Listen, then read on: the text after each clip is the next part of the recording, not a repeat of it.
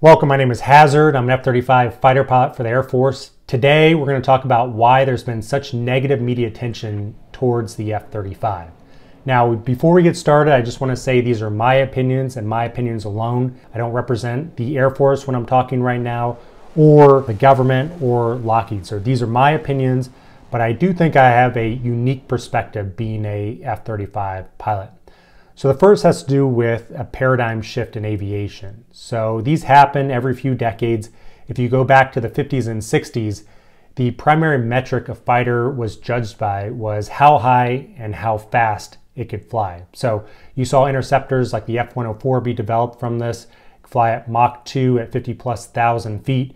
Its job was to intercept Russian bombers and potentially launch nuclear-tipped air-to-air missiles to destroy those bombers.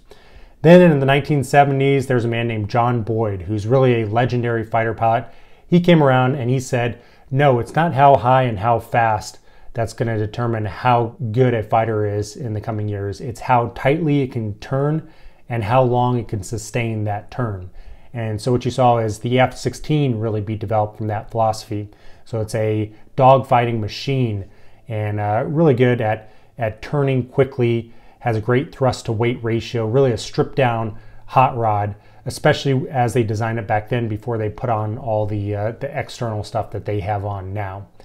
Since about 2005, there's been another paradigm shift.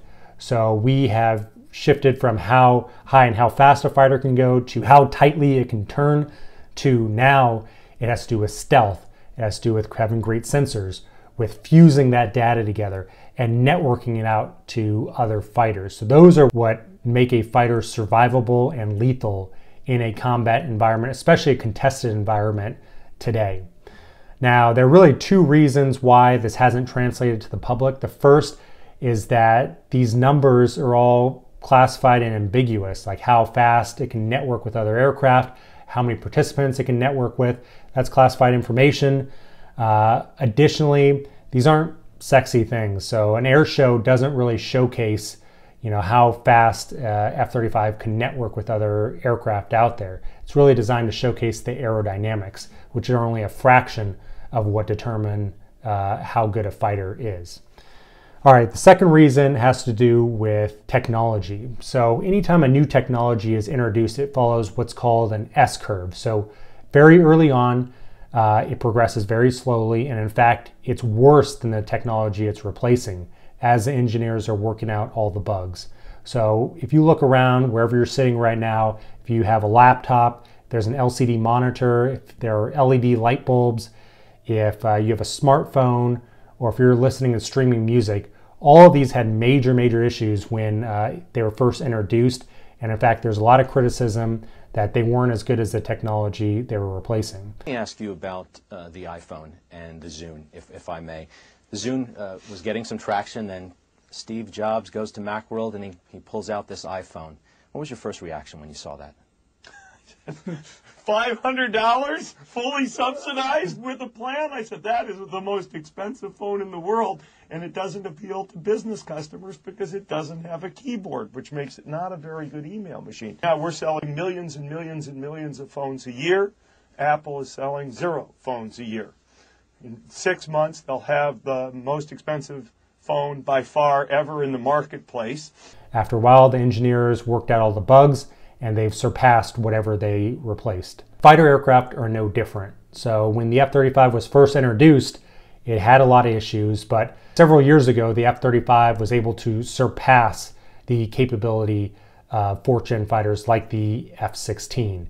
And if you think about it, F-16, F-15, they've been incredible aircraft, but they've been iterated on for decades. So there's not as much juice to squeeze out as the F-35. So while the F-35 has already surpassed the F-16, I think in 5 or 10 years, it's going to be exponentially better. All right, so the next issue has to do with what's called concurrency. So typically when there's a new fighter, you will build a test fleet, you'll figure out all the bugs, you'll finalize the design, and then you'll start production.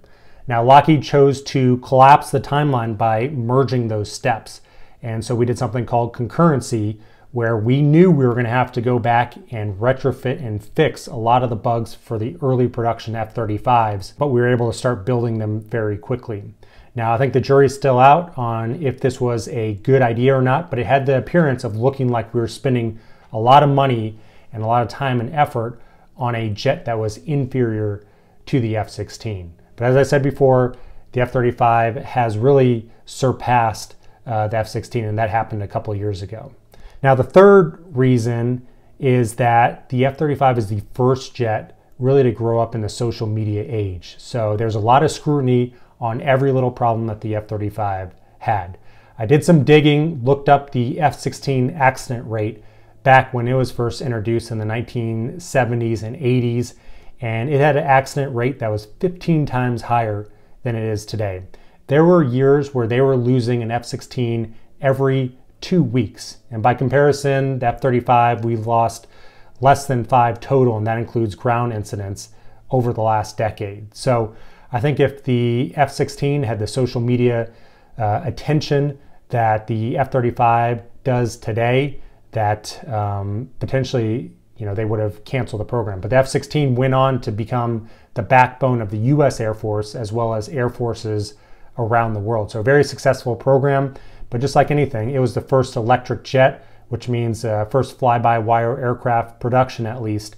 And so they had a lot of kinks to work out, but it's an extremely successful aircraft now. So there you go. Those are the main reasons why there's been a lot of negative press with the F-35.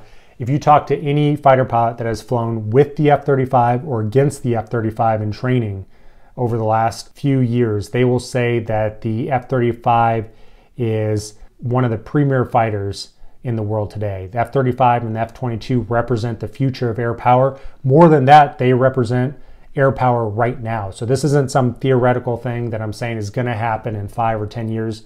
The shift has already happened. So there you go. Hopefully you learned something. If you did, make sure to subscribe. If you have questions, let me know in the comments and I'll try to get to them, and I'll talk to you next time.